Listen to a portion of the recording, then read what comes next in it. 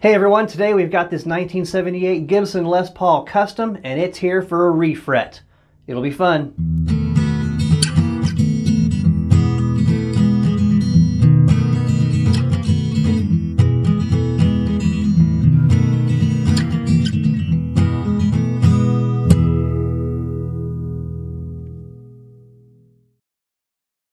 So hey everyone, welcome into today's video. Thank you for joining us. As always, I am Ryan Mazzocco of Mazzocco Guitars, and I'm filming today here from the repair studio in Palin Music Center in Joplin, Missouri, 1202 South Range Line. Come down and see us. Today I have a 1978 Gibson Les Paul Custom, and it's a real nice guitar. It's heavy, but it's got all the cool features on it. First of all, you probably noticed right off the bat the triple humbuckers, and then just all of the appointments. It has the big block inlays, it has the binding and purfling all the way around. You can see the black and white stripes on the top and on the back. Big solid mahogany body with a real nice maple neck and top, and the pearl inlays on the headstock, the Gibson logo, and everything. So this guy gets played a lot, and so the owner is ready for some new frets, and so that's what we're going to do. Now, it seems the trend on these videos is nothing is ever just that easy. This is a Gibson, and the way that they made these at times, and then again at other times, is they made these in a way that you can see it has these little what we call nibs on the end. So just as a point of comparison, see here a different guitar that has binding on it. You see the binding comes up to the bottom of the fret, whereas on this one the binding comes up over the edge of the fret. And the reason that is because of the manufacturing process and the order in which they do things. They make the fretboard, they put the frets on it, and then they slap the binding on the sides. And then they come back and carve away everything that is not fretboard or fret. And so what you end up having are those little humps of binding around each one of the frets, and they call those nibs. Because this is a product of the original manufacturing process, this is something that makes it really difficult when it comes time to refret them. Some guys are absolute purists and they want these nibs left on there so that it all is original, and some guys are like, I need new frets, so just do whatever you got to do. So is it possible to replace these frets while leaving these little nibs intact? Yes, it is possible. It also requires some really precise fret work that requires a lot of skill and a lot of time. And so it's something that, say, for a normal refret job is going to cost one thing, but then to try to do that same refret job but preserving these nibs, the cost just is going to climb. Anywhere you go, it's going to cost a lot more. So a lot of guys will say, let's just lose the nibs, get new frets, and get this thing playing. And that is the option that our customer has chosen to go with here. Personally, I think it's a great option. To me, the playability and the function of the guitar is more important than some of those other things that some people may be worried about, especially on an instrument like this, because like I said, this is a 78. This isn't going back into the early 60s or in the 50s where keeping everything all original is going to have that much value, and doing work like this is going to devalue the instrument that much. This is about worth, oh, maybe about the same as you would get a brand new one for. So we're not worried about that. We're just going to put new frets on it. And while there is a lot of time and patience and skill that's involved in this job, to describe it is really not that hard. It's pretty straightforward. Pretty much we remove the strings first and then remove each one of the frets. We're going to level and clean up the fretboard, including getting rid of each one of these little nibs. And then we are going to put on this brand new jumbo size fret wire, and it's a real good size because it's going to be very comparable to what was there before, and hopefully cover up the edges just a little bit in case there were any marks left from the original frets. It's going to clean it up and it's going to look real nice.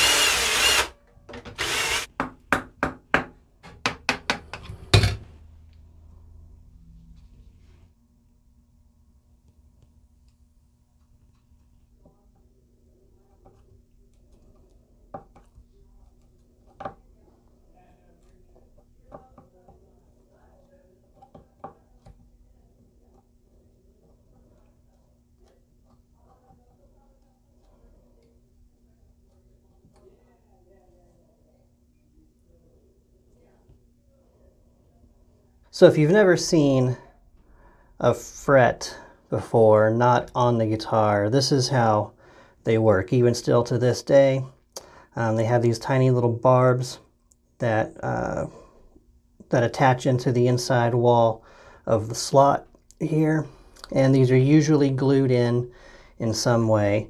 Not always, but typically you can expect them to be glued in.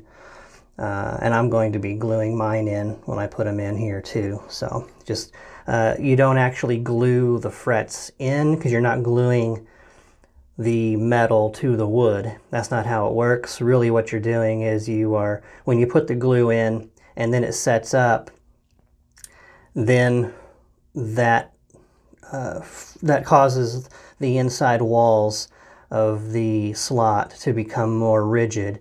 And that helps to hold in those barbs that are poking into the wood on each side. And the glue is also the same reason for the soldering iron here, is because whatever glue is used under there, the heat from the soldering iron is going to help to soften that glue. And then also you saw that I put some water on here. And that does a couple of things. One is if it is a water-soluble glue that's used in there, then the heat and the water together can just do that much more good in softening the glue.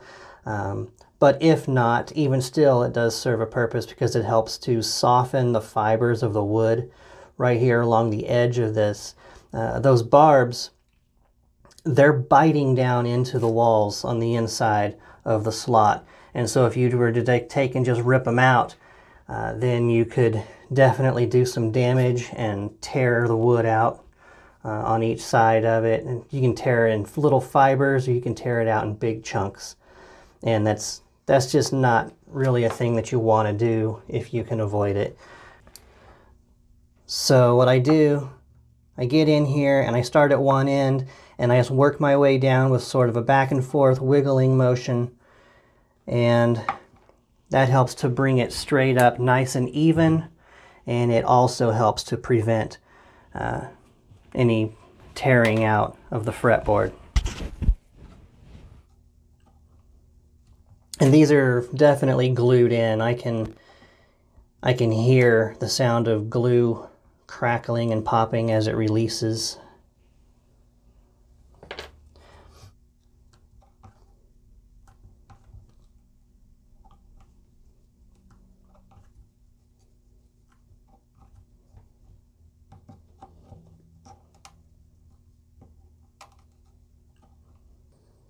I'm not exactly sure what kind of glue it is. I do smell a little bit of a hide glue smell, so it might be just a little bit of hide glue, little hot hide glue inside there.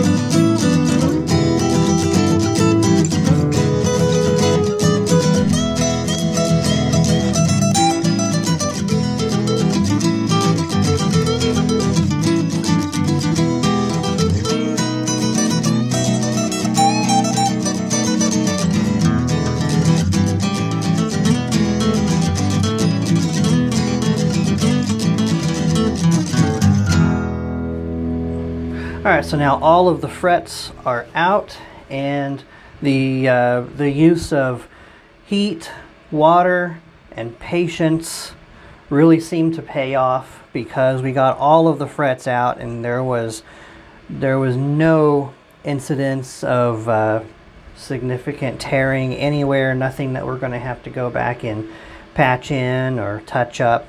It looks really great. So now it's time to clean this off and get ready for new frets. Okay, so now I've got the frets all out. I have the upper portion of the body and the pickups masked off, as well as the first part of the headstock here, just to try to avoid any sort of damage to the finish or the body, and also to avoid getting any shavings or filings down in the pickups. That wouldn't be good. So now that we've got the frets off, maybe we can see a little more clearly exactly what we're dealing with here. All right, so there's no fret here, but we've still got these little nibs at the end of each one where the fret would be. So what we need to do is we need to level all of these off so that that's smooth along there.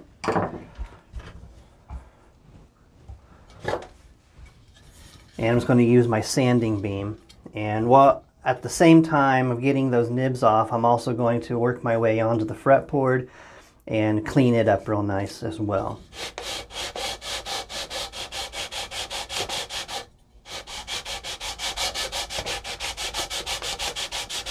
Now, the first thing I did when I started this was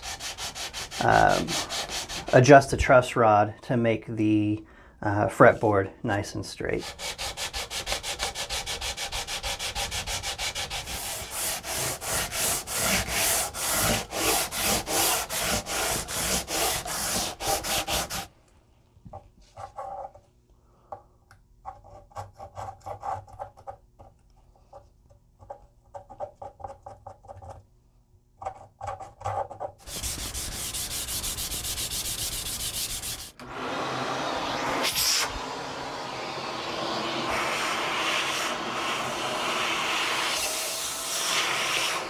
Okay, so now here I have all of my frets that I have already pre-cut and radiused to fit each individual fret. So this particular guitar I did check. So being a Gibson, usually I checked for a 12-inch radius, but that was not quite tight enough. So it looks like we are actually closer to about a 10. So I radiused these a little bit tighter. Now let's talk about actually installing them on this fretboard. So here's an example of, this is another Gibson. So here's an example. This is another Gibson. This is a J50 that I've got in here right now. So this is pretty much a standard fretboard that you're going to find on plenty of guitars. At all ends of the value spectrum. So you're going to have just a fretboard, and then the frets are laid into the fretboard, into the slots, and you can see that there's no binding on here, so the fret and the fret tang come all the way out to the edge of the fretboard, and then they're cut and filed off and made nice and smooth, and everything's great. But here's what we have in this situation of when you have binding on the fretboard. So let's say we were to take this, we have the fret tang. It's a little blurry. Let me see if I can get that to focus. Will that focus at all? Yeah. All right, so you've got the cross section of there. It looks like a T with a rounded top. So the fret tang down here, it goes all the way to the end to end. So if I were to take this and just press this down in here like it is, that binding's going to be in the way. It's not going to go down. So what we have to do is we have to notch out the fret tang. Fortunately, lots of luthier supply places make these handy little tools, these fret tang nippers. and it makes the job so much easier. Pretty much what you do is you just put your fret in here just like that, right where it fits. See if I can get the light on there so you can see that better. But yeah, I mean, see, it's a slanted blade, just like a guillotine, and it just comes down and nips it off. I'll show you exactly how it works. So it has a little notch right here for you to put the fret into, just like this. All right, get it nice and set, and now we have the fret tang notched out. So that would go right there and fit. But we still have the other side to deal with. So just do the same thing over here.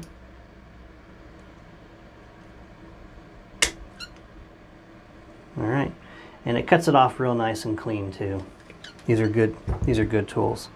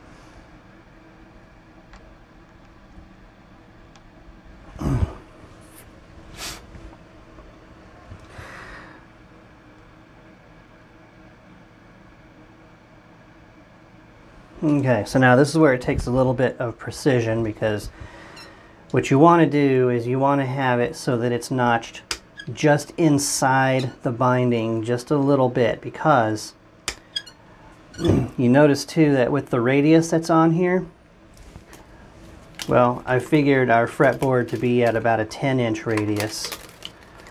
So if you compare our fret wire to the 10-inch, well, that's a little tighter, isn't it? It doesn't fit. It looks like it's closer to maybe somewhere between a 9 and a 7.5. So we do that on purpose.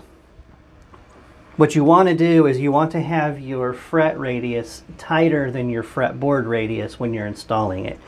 So if you can imagine what this does, you know, we talked about the little barbs here that grab onto the walls of the sides of the fret slots. So if we put it in so that it is the exact same radius, then we have to hope that everything just lines up and it just smashes down into there, and then it holds. But real world application, that doesn't really work. So what we do is we have the radius overbent just slightly so that it goes in. We're going to be down on the sides, and then we'll be up in the middle just a little bit. And so then when we press it down, what that does is that causes that radius that's in that fret slot to push down, and that expands the edges out. So really what happens is you have those little teeth that bite in as it goes down, but then as it spreads out, it kind of helps them to lock in place better. And that helps to keep the entire fret down a lot better. So something else you want to do too is when you're doing all this cutting and everything on these frets, it can leave all the little bits of fret laying around on your mat and on your workbench, and that's bad. You want to go through and get rid of all these little things, because then for the next time you have a project, your next job, or even this one, when you're dragging it across your bench, grab a hold of one of those little bits of metal and it'll just tear right into your finish and ruin everyone's day. Alright, so now we're ready to start installing the new frets. We're going to do this in stages instead of doing the whole fretboard at once, because we're going to glue them in, and I'm going to use my radius block to clamp them in sections at a time. And my radius block here is only long enough to do, you know, about from here to here at a time. So what I'm going to do first is I've got this very fine whip tip on my glue here, and I'm just going to get that glue right down in the slot. I don't want to make a huge mess all over the fretboard, but also this is fish glue, which is water soluble, and it's one of the reasons that I like to use it for this, because it is easy to clean up after the fact. So there will be some squeeze out, there should be some squeeze out, but we don't want a huge mess. Okay, so we'll take our first fret. Now what we do is we just take and we center it up so that each edge is inside the binding. Alright, and now we take our fret hammer with the brass end and we gently tap each end .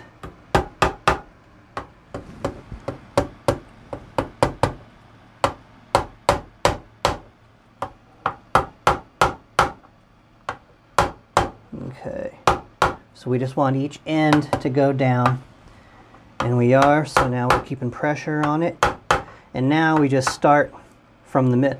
Kind of doing this on the wrong side. I should have been left-handed. I don't know how to any other way to do this. But anyway, what we're going to do now is we start in the center and we work our way out.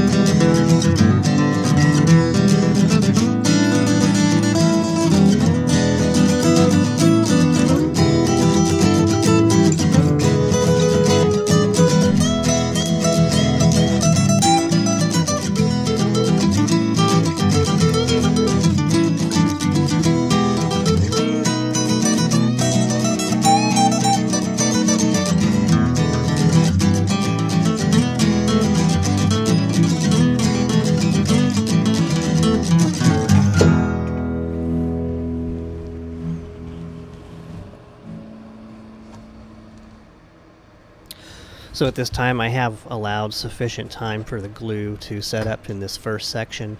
So now I'm just going to repeat the process in the next two sections of the fretboard and get the rest of these frets glued in. And I mean, it's just more of the same, so we're just going to do this real fast, like double time.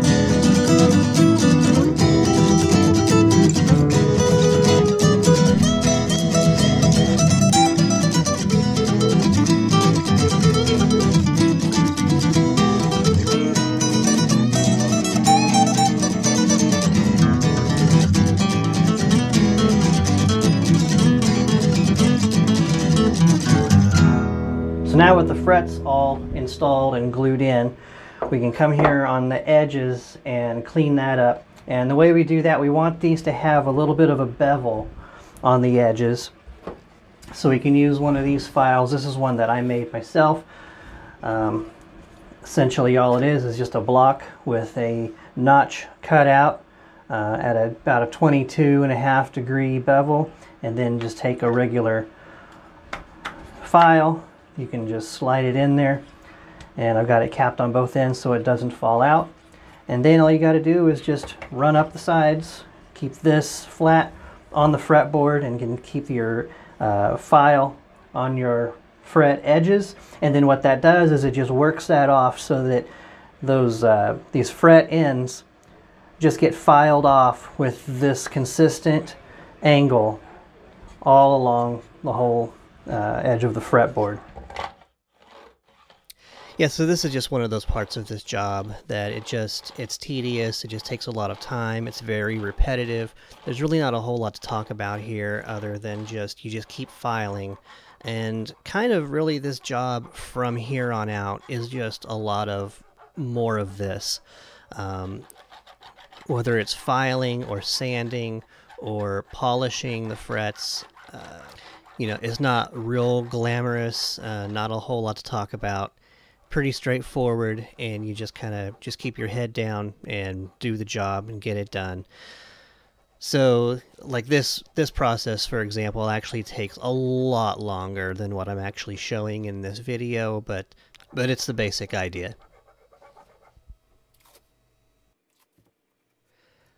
And so now to finish up the job, I need to do a basic fret dress. So that's going to include leveling the frets, polishing them, and dressing the ends. So I start out right here by taping off the fretboard to protect it during the process.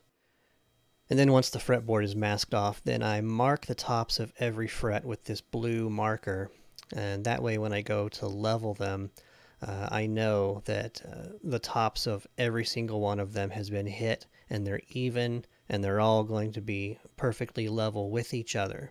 And this step is crucial so that you don't have fret buzz all over the neck.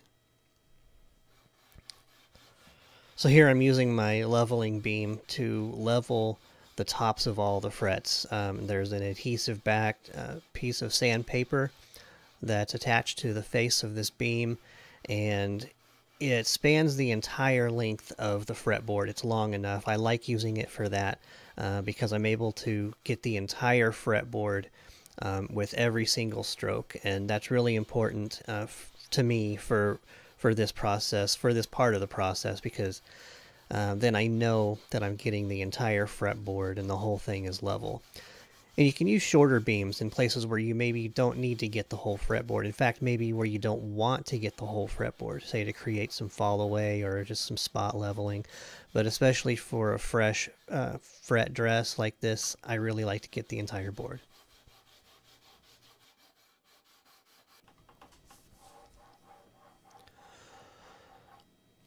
So with the frets all leveled, now we have a situation where the tops of all the frets are now flat. They need to have a crown to them because your string needs to hit right in the center of the top of the fret. But if they're flat, it's going to be hitting a little bit off center, and that's going to affect intonation. You're not going to be able to play in tune, and as well as having a wider surface, you're more likely to have some string buzz as well. So you want a really narrow, fine point on the top. So that's what I'm doing now, is I'm using this Z file from StewMac. I've been using this one for the last about year or two, and I really like using this tool. It's very effective, makes the job really efficient, and it's easy to use. But I'm reintroducing that crown back into the top of the fret. That's what it looks like when it comes in the package, and that's what it looks like with every guitar that's hanging on a wall in a guitar store. They all have nice rounded frets, but they've all been flattened before they got there. And so that's what I'm doing now, is I have flattened them, and now I'm putting that round top surface back into it. Now you see there's the blue lines once again, and that's because I redrew blue lines now on the flat tops, and now I am filing the crown back into it. And I'm filing it so that all that's left is just a little bit of a blue line left right down the center of the top of the fret. And that's how I know that I've reintroduced crown all the way back into the top of the fret, leaving only just a very, very fine line on the very top, so I don't actually take any height off of the fret and undo any of the leveling work that I've already done.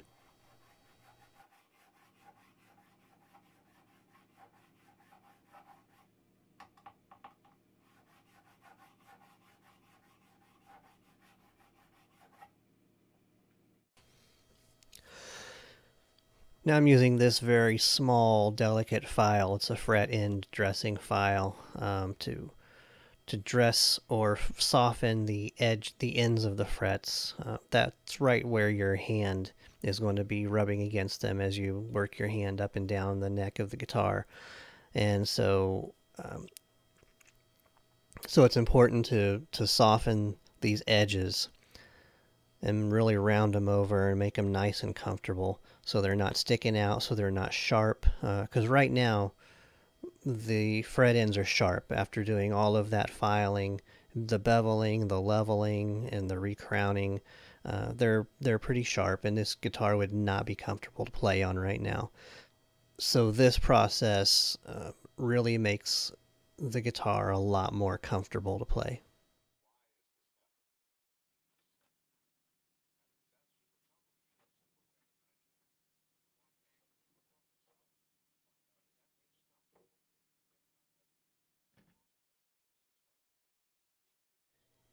Now comes the polishing process. After all of the fret leveling, filing, recrowning, it leaves a lot of tool marks in the frets. So that all needs to be cleaned up and polished out, because if you want to have a nice, comfortable playing experience on this guitar, then that all has to be cleaned up.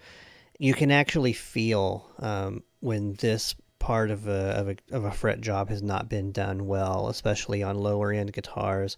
It's one of the steps that they kind of skimp through a little bit. And the way that you can tell that they didn't spend a lot of time on this is because when you play, especially if you do something like bending the strings, you can feel like little notches in the fret that your string actually gets caught in as you push the string up and down the fret. Is very noticeable. It's really uncomfortable to play that way, and so you want to have a really nice, smooth playing experience, and this is the way you get that, is by having a good fret job.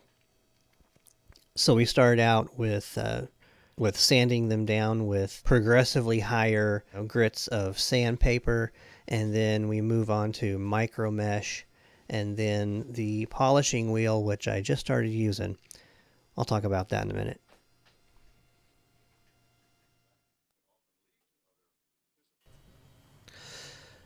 So I've been going to one of our other Palin Music stores, the main one in Springfield, Missouri, helping out with some guitar repairs there. And that's where they also have our main brass and woodwind instrument repair shop. Now, they use these little polishing wheels for the brass and silver instruments, and our guitar tech Danny there was also using them to polish frets on guitars, and so he hooked me up with a supply of them. I came back and I've been using them, and I gotta say, it's kind of a game changer. I really love these little polishing discs that they're using for the brass instruments. I'm not exactly sure what they are or where they're from, but I'm going to find out, and as soon as I do, I'll put a link down in the description. I really like working with these. I know there are others that Stu Mac has some, but I feel like these are just really good at getting the frets really shining and sparkling without really, I don't feel like there's a whole lot of danger of eating into the fret that much. So you're not going to really do much damage, but you're going to really shine them up. And personally, they're able to make the best finish fret jobs that I've ever been able to accomplish. Just something to make mention of real quick here as we finish this up. Of course, I did do a full setup at the end of this, and also that includes carving a new nut, because the old nut would no longer work because the frets were so low that the nut slots had been filed down so low there was hardly any nut left on this, so it needed a new nut. So even though there's still a lot of stuff like that that is not seen in this video, it's still part of a job like this.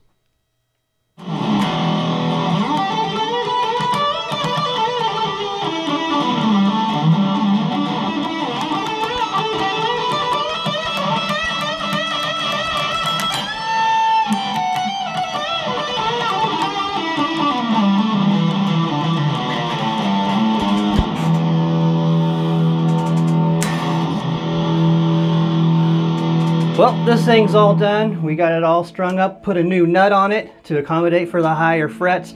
Everything is feeling and playing great. It sounds great. Really happy with the way this one has turned out. But that's all for now. I hope you've enjoyed this one, and stay tuned for the next one. We'll see you then.